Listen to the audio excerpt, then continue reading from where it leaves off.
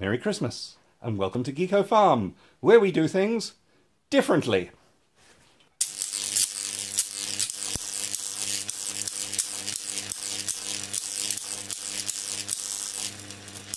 Bugger. This is our slice of paradise. 250 mature olive trees and a big white house up here on the hill, and a high-tech fab lab down in the town. We run a small IT business, brew alcohol, press olives, teach young geeks, grow fruit and veg, hunt, farm chickens, and experiment. But today on GeekoFarm, we're going to put a couple more hydroponic runs into the system. We were going to use little runs, but Suz wants the option of upgrading to big runs, so we can forget them. So we're going to put up 2 runs, not 3, because we discovered the greenhouse isn't wide enough. But I got 3 run supports here. Simple enough to convert them to 2 run supports. We anchor these things to the ground using waratahs. They come in 2 lengths, tall and short, and they're used as fence posts. They're made of steel. They've got one pointy end, one blunt end for hitting with a sledgehammer, and if you notice they are a trefoil section. And these little holes here are what we will be bolting our hydroponic supports to. Using one waratah as a guide and a bottle as a spacer to make sure I get everything even, I'm going to take one of the tall waratahs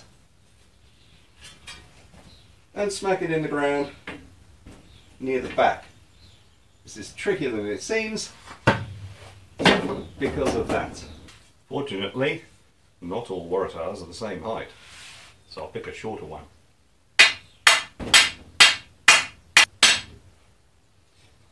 Probably want to cover your eyes with something. These things throw off a bit of shrapnel sometimes.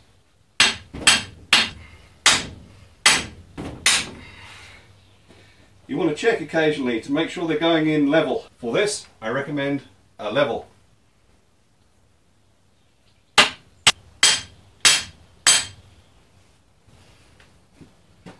When they've gone in far enough, next one. So I can see some people saying, why use waratahs instead of bits of wood? Well, to be honest, waratahs are cheaper than bits of wood that will stand up to the punishment and the hydroponic solutions, and I can reuse the waratahs later for something else. I cocked up and bought the wrong size waratahs. Can't be asked to go back into town and get new ones, so we're getting a bit creative as to how we're knocking them in the ground. You just buy the right size ones, alright? Bolt underneath. Stops all this lot from moving down.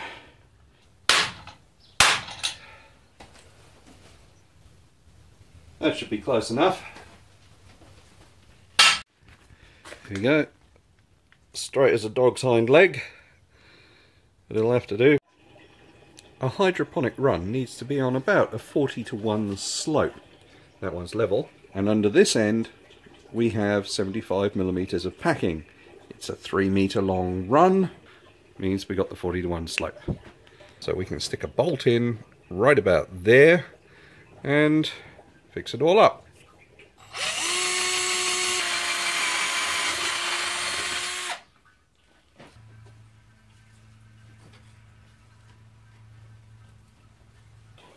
From here on in, it's pretty much like we showed you in the episode on hydroponic strawberries. So go to our YouTube channel and watch the GeekoFarm episode on hydroponic strawberries. So here's a section of 150 by 100mm rectangular PVC downpipe. That's about 2 inches by 4 inches in old money. I've selected a piece that's reasonably straight and that doesn't have a bowed top or bottom surface so that the water will flow smoothly through it. First of all, I'm going to mark off an inspection hole and drainage hole at 65mm from this end. So I have to mark both sides. Here we go. I'm only marking the distance. I'm not marking the centre of the tube just yet. Alright, technically it is a tube, I suppose. Alright, now at this end, I'm going to start the first run 130mm, which is just over 6 inches in old money, from the end of the tube.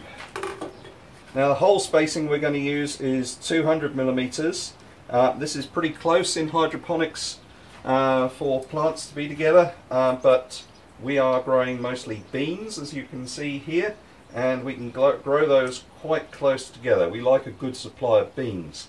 So that's 200 millimeters. I can now just go along here marking 200 millimeter increments, which is long and boring to watch on video, so we'll cut to the chase.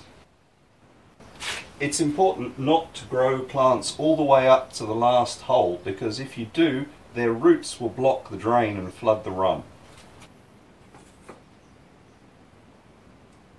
The pipe actually isn't exactly 100 millimeters wide, so you have to experiment a bit with where the center is. And when I've marked all these, I'll go along with a little center punch, mark them all up, and drill them out with a press drill in the workshop. I'm doing this here because the lighting's better for the camera. We'll be using a hole drill to drill holes notionally 45 millimeters in diameter, which is a standard size for hydroponic pots, and of course the size of the ones we 3D print.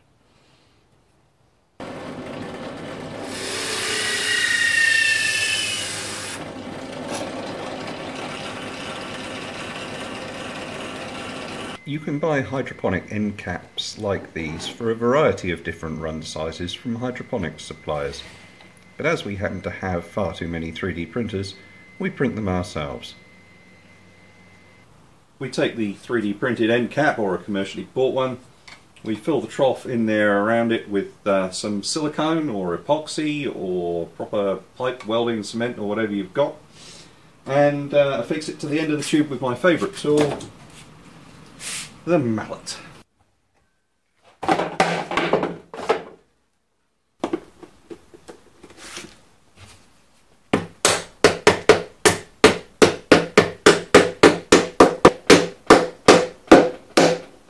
There.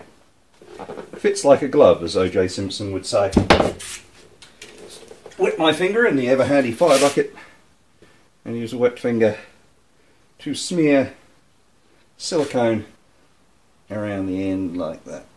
So we'll be using this as the drain, and it requires a 25 millimeter hole to fit, probably meant to be an inch.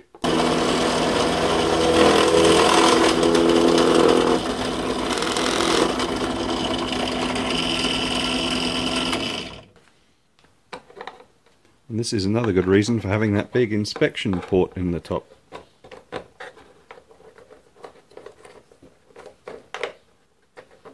Even then it's fair fiddly. There we go.